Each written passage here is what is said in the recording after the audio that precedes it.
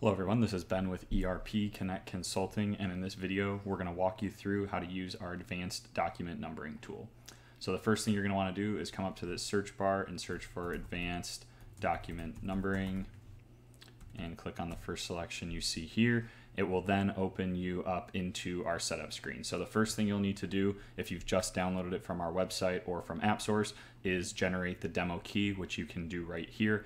By entering or generating that demo key, what it will do is allow the activation to be complete. It will allow you to access it for 30 days at no charge in order to test it and see if it would be a good fit for your organization.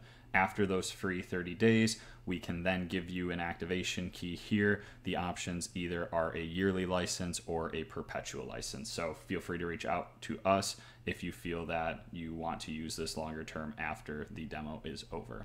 So after the keys have been set up, you will be able to use the advanced document numbering tool in your Business Central tenant. There are 3 different sections here that I'll cover. We have sales, purchasing, and transfers currently.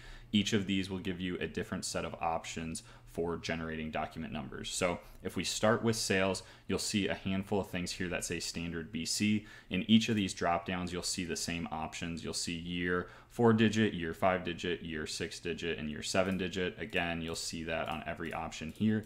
And basically what this is allowing you to do is for sales quotes, sales orders, sales invoices, sales returns, and sales credit memos, it's allowing you to either use the standard Business Central number series or document numbering that you currently probably have set up, or the other option is to preface the document number with the year that you're currently in. So right now it's July in 2022, so it would put 22 and then a 4-digit, 5-digit, 6-digit, or 7-digit number as your sales quote number or any sales document that you have here. So that's kind of the first 5 options here, and we'll see in purchasing we have very similar options. So quotes, orders, invoices, returns, and credit memos. Again, you can use standard Business Central number series functionality, or you can use the 5 to 7-digit number prefaced with the year that you're currently in. So allows you to sort documents and view documents in an easier fashion, knowing exactly what year that document was in.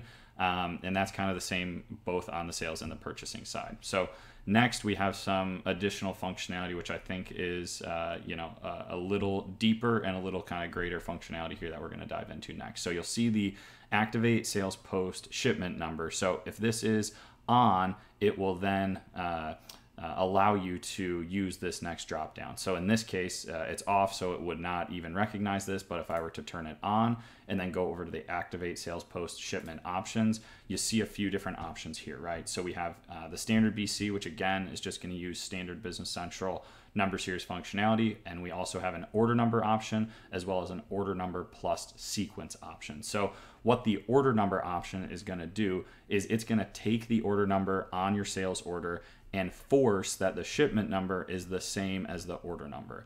Now, if you have a lot of partial shipments or multiple shipments on an order, here you're going to want to do order number plus sequence. What this is going to do is it's going to take the order number for the shipment, and behind the shipment, if we've got 3 shipments, it's going to put 01, 02, 03, and so on, so that you can see what the shipment is and see the iterations of multiple shipments on the same order.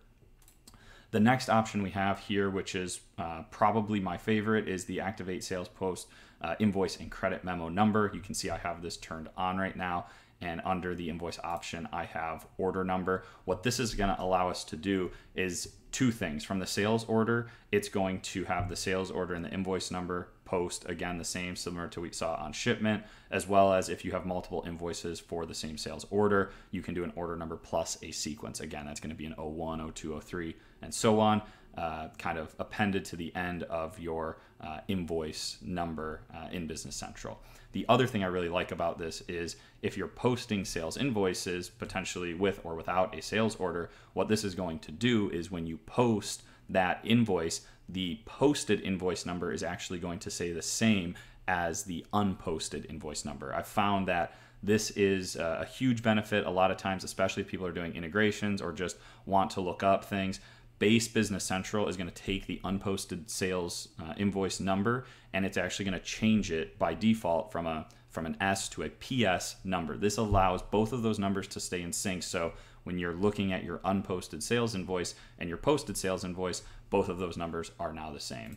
And then the final option under sales, again, you'd have to activate this for the next dropdown to be active, is the prepay option. So again, if you're using prepayments, this is going to allow you to use that order number as the prepayment number as well, or you can use the order number plus a sequence.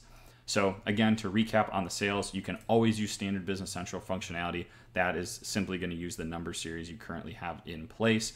Otherwise, you can choose one of the drop-down options. If there are other options that you think would be beneficial that you're not seeing in any of these drop-downs, please feel free to reach out to us, and we can always add additional functions or features into our advanced document numbering setup and extension. So as we continue to go forward, I will collapse the sales here. Not going to spend a ton of time on purchasing because we will see it's very similar to what we just saw in sales. So again, I already touched on everything on this left-hand column here. The activate purchase post receipt number, if I activate this, will now make this next option active. Again, if I'm looking at receipts, it's going to take the purchase order number and force that the receipt number is the same, or you can use an order number plus a sequence to sequence those multiple receipts that may be coming in. On the invoice credit memo number option here, again, if we turn this on and use activate purchase post invoice option, we can use order number or order plus sequence. This is going to make sure that the purchase order number flows over when you post invoices, or if you're posting multiple invoices per purchase order, you're going to want to use that sequence. And then finally, again, on the prepayment, we have the options to do order number or order number plus sequence. The final thing we have here is transfers. So if you're using transfers, we got 4 options here. Well, really 2 options with a toggle. So if I use the activate transfer post receipt number, then I have options to, on my transfer order, when I post the transfer receipt, inherit the transfer order number that it came from. Or again, if you're doing one big transfer order with a lot of transfer receipts, you can use the order number plus sequence to append that 01, 02, 03 as that order is being received from those transfer orders.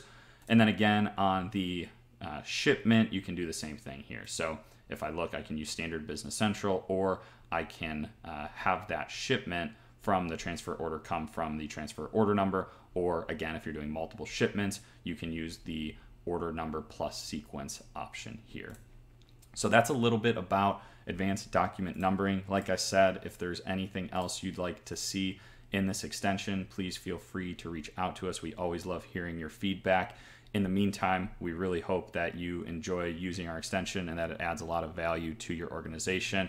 If you have any feedback, comments, questions, or concerns, please feel free to reach out to us at any time. Thank you.